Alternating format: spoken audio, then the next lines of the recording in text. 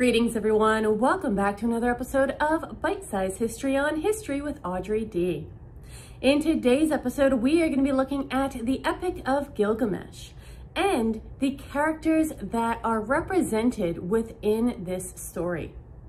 Now, we're going to be focusing on the epic itself and the characters for this episode, and then in our next episode, we are going to be going through and looking at some of the key points as well as the themes and different types of motifs that go on within this story as well. If you like bite-sized history on History with Audrey D so far, please make sure that you are hitting that like and subscribe button. Also, please make sure that you find me on Instagram and TikTok under History with Audrey D. You can support this channel through Patreon. You can find me as History with Audrey D as well. Let's go ahead and get into our lesson on the Epic of Gilgamesh and the characters that are represented within this tale.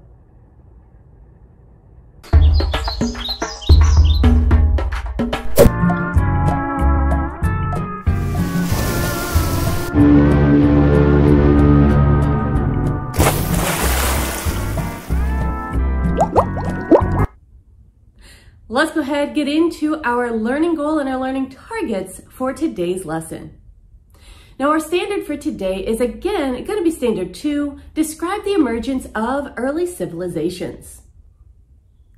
Our learning goal for today is going to be to determine the impact of key figures from ancient Mesopotamian civilizations. And we're also going to be doing a review of the 7 characteristics of civilization so we can identify which ones are represented by the Epic of Gilgamesh.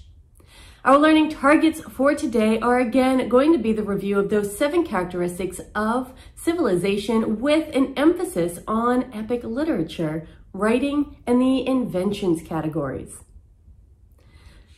Let's go ahead and get into our lesson on the characters in the Epic of Gilgamesh. Now, the Epic of Gilgamesh is a representation of not just one of our 7 characteristics of civilization, which is writing, but also invention, and specifically the invention of epic literature. Now, like I said, Gilgamesh is a representation of epic literature in ancient civilizations. Now, the first person we're going to start off with is, of course, Gilgamesh, because he is the main character of this story. Now, Gilgamesh is described as a very handsome and powerful man. He is 2 parts god and 1 part human. Gilgamesh is king of Uruk, and in the story we find out that he is theoretically seen to be the 5th king of Uruk. We also find out that Gilgamesh is a terrible king at the beginning of his story. So in the Epic of Gilgamesh, he does grow the most because Gilgamesh starts off with being sort of a very rapey king and then grows into a more mature person. However, that is for the story. Our next character is going to be Enkidu. Now, Enkidu is described as a burly, handsome, but hairy wild man who lives in the forest with the animals. Enkidu is discovered by a hunter, and that hunter creates the plan in which gets Enkidu to face off with Gilgamesh. Enkidu is actually created by one of the gods in order to be able to be Gilgamesh's match, because the people were pleading for help.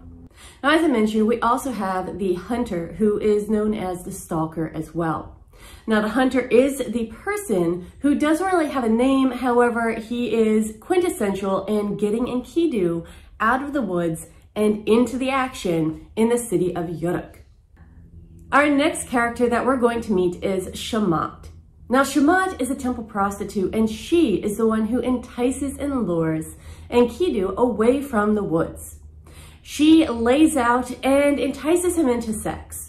Now, Enkidu, having had sex with a person, has now alienated himself from the animal world.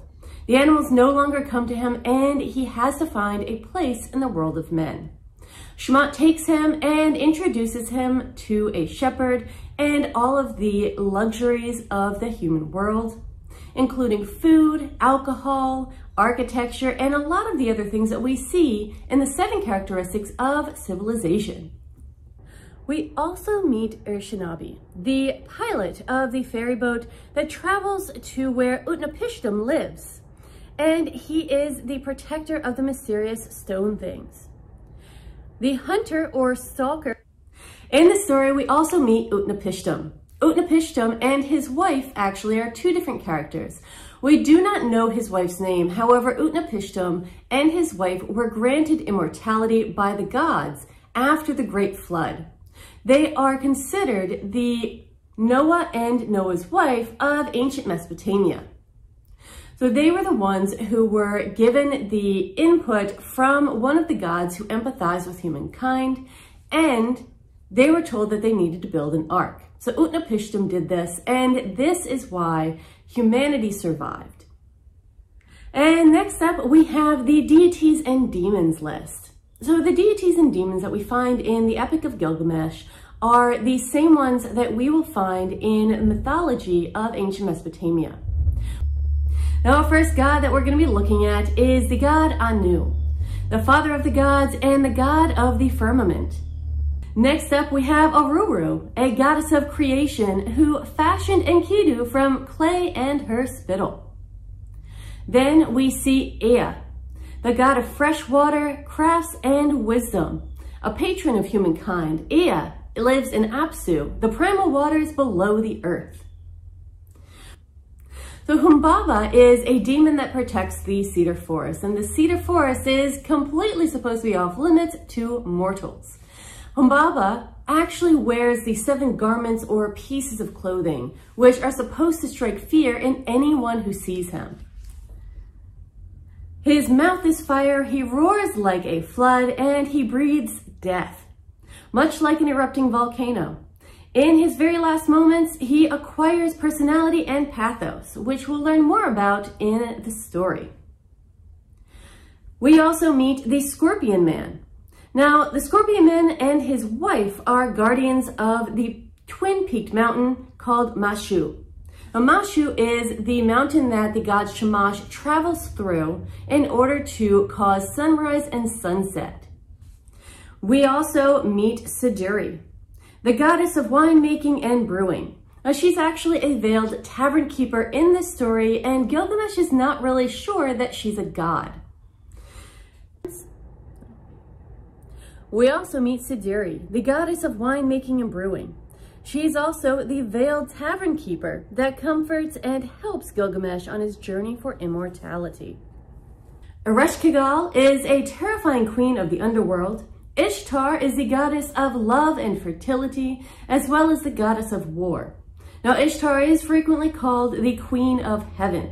She is incredibly capricious and is at times either a nurturing mother or incredibly spiteful and cruel.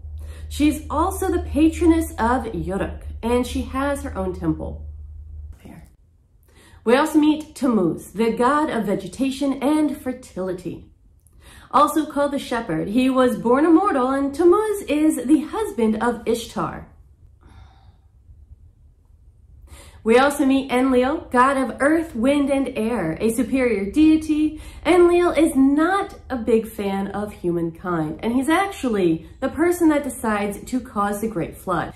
And we also meet Lulubanda. Now, Lulubanda is believed by some to be the father of Gilgamesh. However, he is or was the 3rd king of Uruk after the Great Flood. Now, Gilgamesh is believed to have been the 5th king of Uruk after the Great Flood. Lulubanda is considered to be the protector and is sometimes called father of Gilgamesh, and he is also a minor god. Next up, we meet Ninsun, who is the mother of Gilgamesh and wife of Lulubanda. She is a minor goddess as well, and she's noted for her wisdom. And finally, we meet Shamash, the sun god and patron of Gilgamesh. Now, Shamash is actually seen throughout the story because he does help Gilgamesh and Enkidu in a number of different ways. However, Shamash is also brother to Ishtar, the goddess of love and fertility. Now, Shamash is also known for bringing sunrise and sunset, as he is the god of the sun, and he is also known to be a wise judge and lawgiver. We did actually learn a bit about Shamash in the episode on Hammurabi and his code, because it is believed and shown in Hammurabi's stele that Shamash was the one who presented him with the code of laws that governed the ancient Mesopotamian people in the city of Sumer. Well, there you have it. That is the lineup for characters we're going to meet in the Epic of Gilgamesh. If you have any questions, please make sure you drop those in the comment section below and I will do my best to answer them.